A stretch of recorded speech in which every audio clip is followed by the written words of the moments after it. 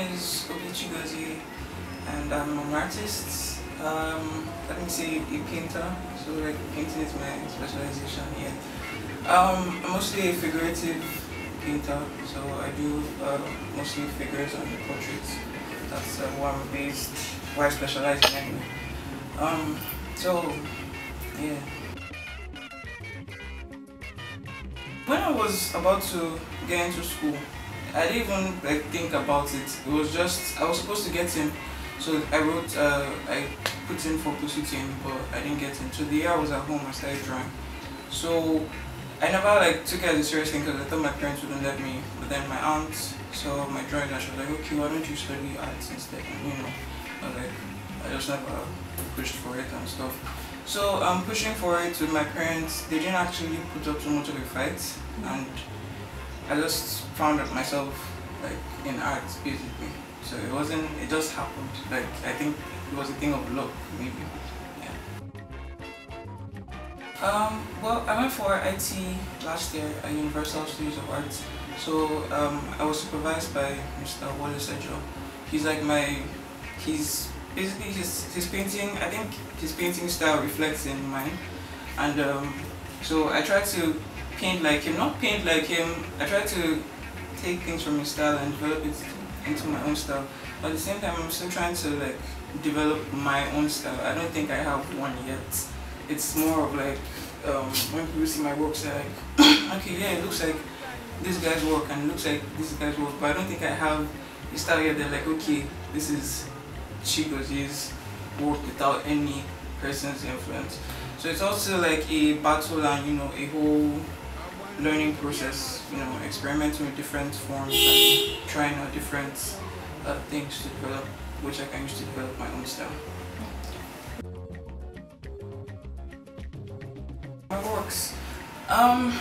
There are so many. I have like a list of things I've written that I want to work on. One of those is I want to work on a social media series. I think in this age we're so consumed by the social media, and people are so unreal to themselves. So the series is going to explore. I think I don't really have the ideas, but it's going to explore people, let's say, in their own space. Like when you come back from work and you come into your room, when you're looking at yourself in the mirror, what you truly see, what you want to be, how you see, okay, I want to be like this person, why can't I be like this person, what do I have to do to be like this person, or okay, I have to dress this certain way to look like this on Instagram, but in real life I don't actually look like that. So I think it's something we really need to look into. People need to be more at peace with themselves. Last, even some people, when they post some things on Instagram and they know they don't really look, I'm like, you're actually going to meet people in real life, right? So it's like all these kind of things we really need to explore, and I think I want to show people that it's okay to be yourselves. You don't have to conform to anything the society makes you think you have to conform to. It's fine to have self-acceptance and things like that. So it's all the series I'm working on for like currently though is Fella's Queens. So Celebration is coming up, and I think most of this time, like people, they focus on Fella, just like him.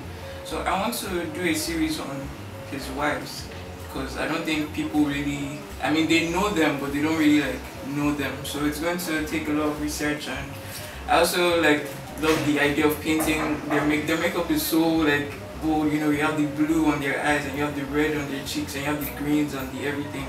So that's something I want to explore also. A bunch of other stuff coming your way. I have the red scarf, exploring the hijabs of the north. I've done the males, so I'll be delving into the female parts of the hijab. Why they actually do tag their hijabs. Probably interview some of them, how they feel. Like, do they actually want to wear, their hijabs and go out? Why they have to cover up their faces? Why the men can go in caps and show their faces, and why the women can't? Different things like that. So it's all coming for you guys in next years. This work is it's like a test run for, the title is The Nigerian Men. So it's like, this is like a smaller test run. It's going to be on bigger sizes of canvas, probably 3 by 3 feet or so. So this is going to be exploring the intricacies of the Nigerian male. So definitely, we have the stereotypes of being Nigerian. What kind of Yeah. So we have the stereotypes of being Nigerian, and there are some for women. Women are supposed to be in the house to cook and take care of the kids. Women can't work. Women can't blah blah blah blah blah blah. So I'm going to delve into the male counterparts. Like, as a male, there are things that they make the rule in Nigeria. Like, you can't cry. If you cry, you're seen as a pant, or something like that. Or you're supposed to be like the breadwinner. You're supposed to bring like all the money. When your wife works and she's making more money, you're not successful and things like that. So I want to look into how males feel about that, how they relate to it, how they react to it. The people I'm going to be painting are going to be interviewed, and I'm going to ask them, you're growing up, how have you dealt with this? How have you, how are you dealing with it? Why do you think it should be this way? Because I don't think the stereotype is right. Why shouldn't men cry? Why should a woman be afraid of making more money than her husband? Why should that even be an issue? Like, if as far as you both are bringing like money to the table and you're taking care of this thing, you're happy. I mean, why is it like an issue? So it's things like that I'm going to explore in this series, but on the male side. Yeah, I have so many of them. There's Mr. Ejo Wallace, he's like my yoga. Chigozie Obi, Ibian Anapa, Ajubiwi. There's just like a whole lot of them in Nigeria, and then there are a whole lot abroad. I mean, but then I don't know their names. I mean, apart from Instagram and stuff, I don't know their actual names. So yeah, I'm not really like, when people ask me for I'm not really like into all this. Like, I am, but not like all this Claude Monet, Da Vinci. I mean, not like their styles, but I mean, what people are doing now is like the main thing for me. So yeah, let me not just bullshit you and be like, Da Vinci, Claude Monet, Picasso.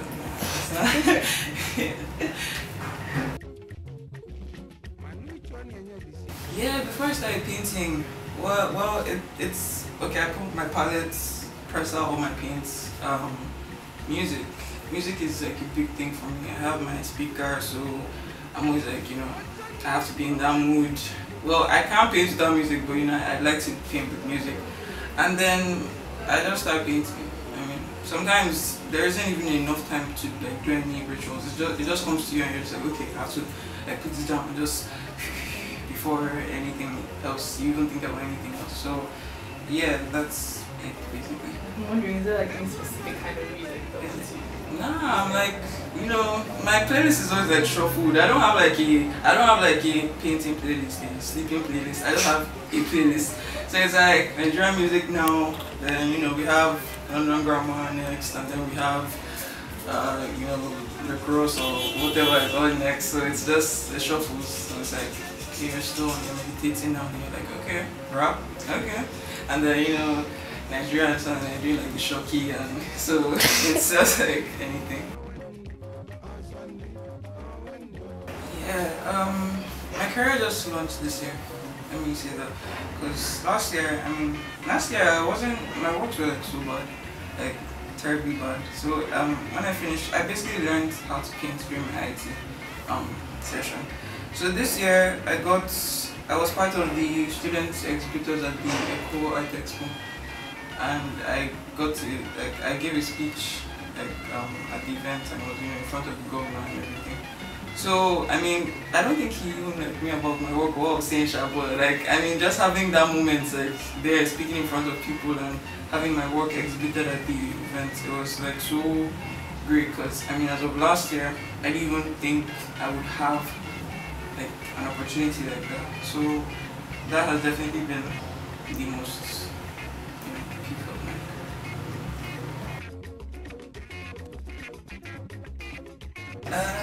yeah, as a fellow young artist, I think basically just do what you love. I mean, not even just about like art right now. It's about, I know the pressures of being, in the university and, having parents that want you to be a lawyer or a doctor. I feel like you just go for what you want, because I mean I was meant to go for mass comm, and I think that would have been so terrible for me because I would have been miserable. Because right now I can't see myself doing anything other than art, and it's what makes me happy. So I think you should just go with what makes you happy in life. Don't try to think about the consequences too much. Focus on, okay, where do you want to be, how do you want to see, where you want to see yourself in the next years. And also for females out there, I know but like we have a lot of female artists, but we don't have a lot of female artists. Let's say in like what I do, we have like the abstract females, we have the contemporary art females. I don't think we have a lot of females doing like forms and bodies. Like I don't know if you get what I mean. So we mostly have like males in the Nigerian sector. So for females out there that are doing this, I'm like a female advocate. I'm doing this also to show people that, you know, females, that you can do this, you can be, it's not just like, this business is not just like a male-dominated business. I want females to not get sidetracked by, you know, marriage, or when they marry somebody, the person is like, you know, you can't focus on your career anymore, you have to take care of the kids. Like, we're not in that century anymore, we're not in that generation anymore. So, you know, females have to come out, be bold and do what you want to do, like, you know, don't let anybody just put you in a cage or anything. So you can. I want art to just become like I don't want us to have like female artists anymore. I just want us to all be artists like in Nigeria. I don't think we have that in Nigeria, and it's such a problem. So you know, even when men like sexualize you and you know they want you just for your number or whatever, like don't let it kill your vibe for art. Because I know of people that be like, man, I can't do this anymore. I just think maybe I should do something else or something like that. So I want us to like fight and get past all that, you know. And for the males like too, you know, see like look at women, let them be more than she has breast or she has bubble, like okay, let me buy her art and then she'll talk to me, or you know, it has to be more than that. Like it's a business and it's a serious thing for people. So the males too should, you know, be more serious about it in terms of like female painters and stuff like that. So yeah, that's why it's If I'm not sorry, I'm